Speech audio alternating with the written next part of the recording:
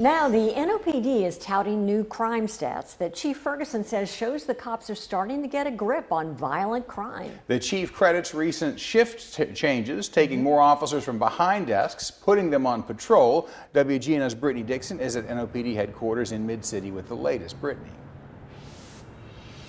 Yeah, Kurt, Susie, the NOPD has reported 5 murders in the 2 weeks since restructuring. That's down from 12 in that same time frame last year.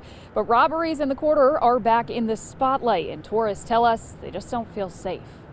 It was a little bit scary for a while, but anyway, it's fine. Fall festival season is here, and tourists are once again taking over the French Quarter. But for one person, the trip became costly.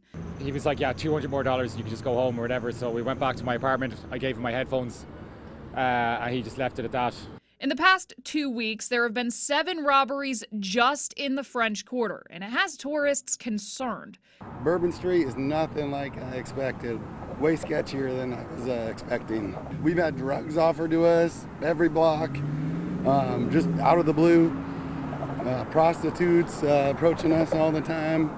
It was just different. But violent crime is trending down, and Superintendent Chief Ferguson gives credit to the restaffing. We are moving or trending in the right direction because of the things that we put into place with our district assistance response team, with our administrative officers pivoting and supporting that patrol in the field, as well as our investigators being more active in response to calls for service. Another issue the department was facing before taking in outside help, morale, which Chief also says has improved.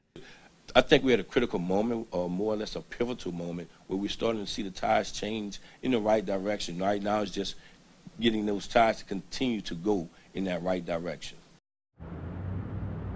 We also noticed there were 5 home invasion investigations so far this month, but Chief Ferguson tells us those are all isolated incidents and nothing to sound the alarm about. Guys. Brittany Dixon reporting live. Thank you, Brittany.